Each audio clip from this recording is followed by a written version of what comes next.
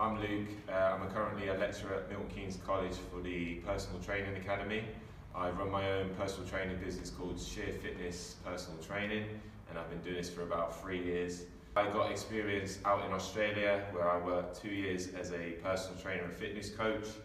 Before that, I also worked in Pure Gym for 2 years as a personal trainer, and that was just as a level 3, so I know how to operate in the fitness industry and how to outsell your competition in the big box gyms.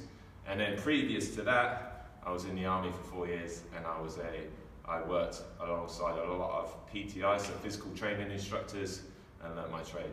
I learnt the trade in, like I say, Pure Gym, in the big box gym, and I felt like I was plateauing, so I'd get to a certain point of training 30 plus clients a week, but I didn't feel like I was excelling myself in the industry, and so I went away, travelled, learned how other PTs operate around the world, and then took this knowledge, come back home and set up Sheer Fitness Personal Training.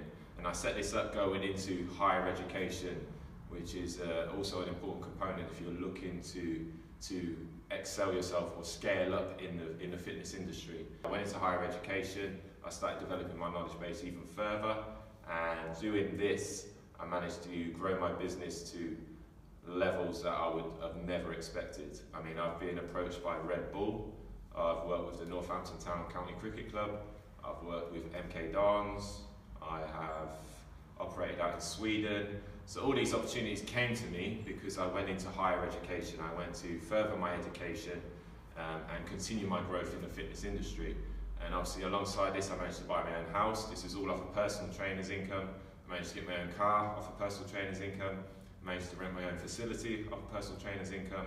So when people tell you there's no money in the fitness industry, there is. It's just how you scale up and develop your business. Favorite film, Creed 2, loved it.